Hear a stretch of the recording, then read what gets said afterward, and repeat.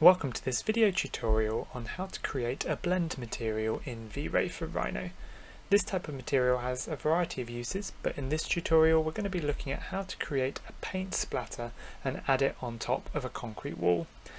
I'm going to be using this file I've got set up here, and we've applied a concrete texture to this part of the file, as you can see in the render preview here.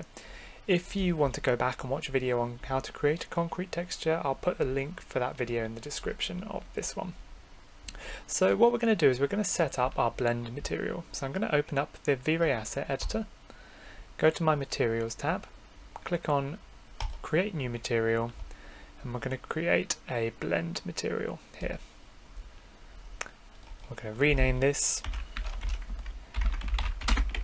Paint Wall, and on that blend material I'm going to open up my material properties, which is just on this right hand tab here, and for the base we're going to apply our concrete material. Now you want to think of blend materials as having kind of a series of layers in which we're going to layer our material up.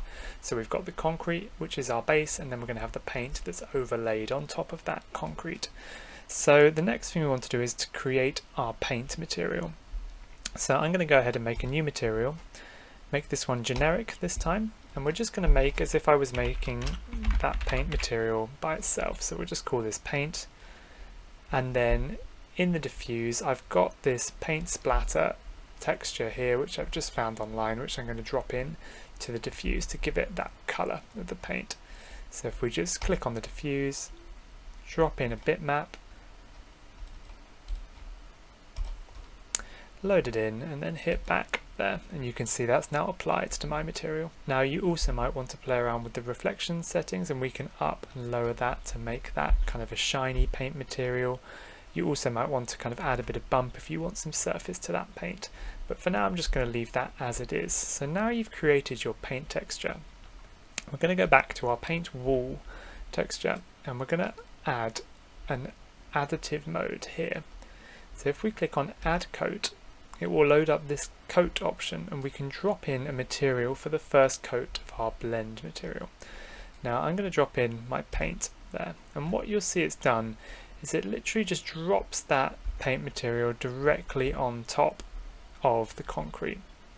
Now at the moment, if we just apply that to my selection and do a quick render preview of that, you'll see that it's got some of the kind of bump of the concrete. It looks like they've overlaid on top of each other, but we haven't really got the kind of paint splatter effect that we want, because it's still got that white texture in it. We're getting a bit of that white sort of overlaying on the concrete as well.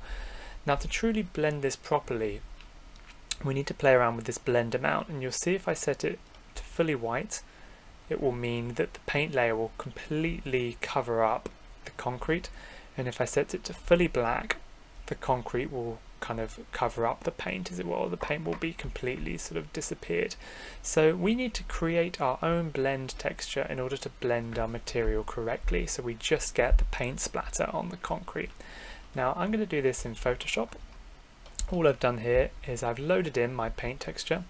I'm going to select my magic wand tool, we'll click, make sure that it's on contiguous here and the tolerance is quite low, select a white area, make a brand new layer, fill that in black, and then just hide your paint, and we're just going to save this texture out as a JPEG here, and we're going to call this Paint Alpha, because essentially what we're doing here is we're creating an alpha or a cutout map in order to cut out our paint from its background, and therefore once it's overlaid onto the concrete with this map, you'll just see the paint drops on the concrete.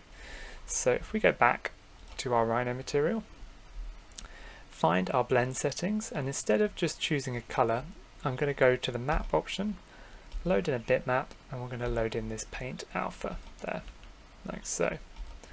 Now what you'll see, and if we load up our render preview again, is that the paint drops will be completely removed from the background, and we'll get this nice overlay of the paint on our concrete texture. And that's pretty much all there is to it. That's how to create a blend texture in VRay. And like I said, you can use this for a variety of options. You can overlay lots of different textures on top of each other, and as long as you're using these different mask maps to kind of cut out the different materials, then you can very easily overlay and start to kind of build up layers of materials. So thank you for watching this tutorial. I hope you found this helpful, and if you'd like to watch any other tutorials on Rhino modelling or texturing or rendering in VRay, please check out the videos on the channel.